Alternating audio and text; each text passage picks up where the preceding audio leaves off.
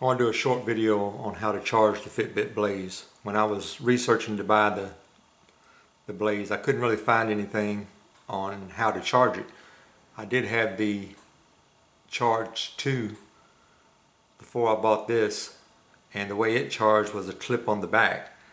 And the way they have this set up to charge is you have the device in a band and it pops out the back.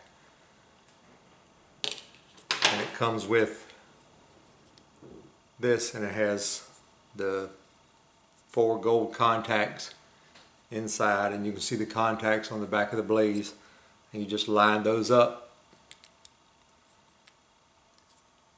and snap it shut, and it starts charging.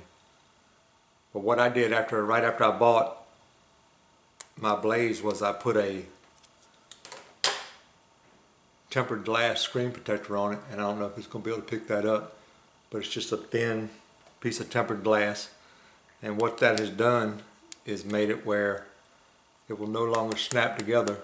I could put a rubber band or something around it and have it charge, but what I decided to do was buy an aftermarket charger to see how that would work.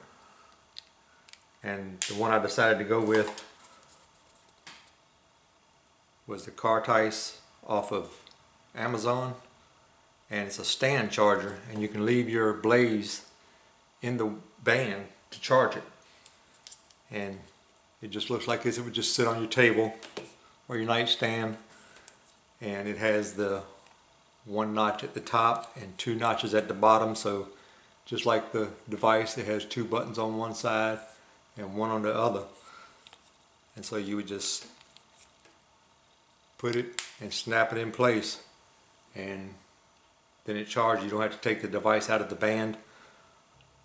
So I probably would have bought this anyway, even if I hadn't bought the tempered glass, because I just like the convenience of being able to charge the device without taking it out of the band. And so that's just a couple ways to charge the FitBit Blaze, and hopefully you found this video helpful, and thanks for watching.